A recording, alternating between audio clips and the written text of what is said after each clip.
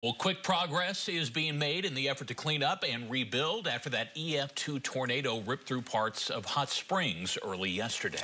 Channel 7's Ashley Lunningham has been speaking with those at Stoneridge Condominiums who were hit hard by that tornado, and she has more on the recovery effort there. Ashley. Chris, Beth, if you'll take a look behind me at this roof right here, you would not believe that just yesterday this roof was completely gone.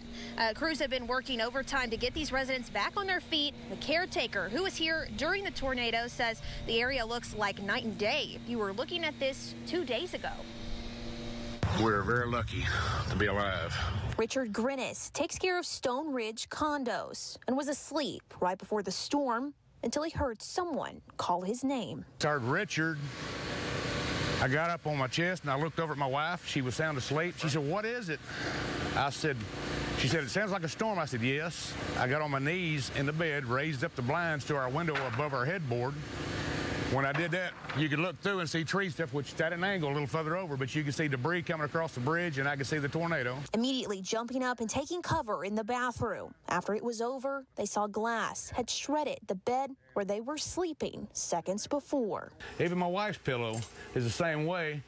If we had not have gotten out of bed, there's not a doubt in my mind we wouldn't be alive today. Making sure that everybody was safe, got everybody in the parking lot, everybody was accounted for, no injuries, not even a splinter. We had people with the roof that they were sleeping and the roof lifted off while they looked up. They rolled off, got in the floor and crawled into the hall. Insulation pelting them like BB guns shooting on them. Assessing the damage and making a plan to get out. We were actually trapped inside this parking lot. I got chainsaws out. Some of the other owners had people bring in chainsaws. We cut our way out of the parking lot so we could get out of here.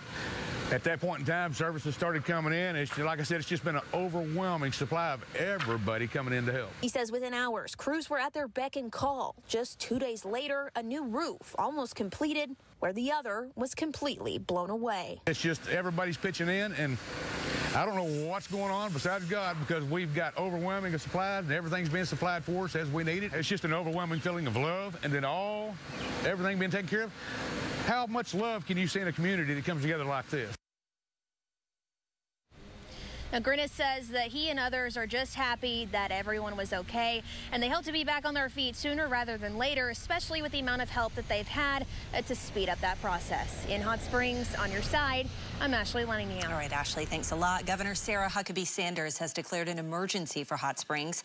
Currently, the Red Cross is in the area helping with recovery efforts for residents who were impacted.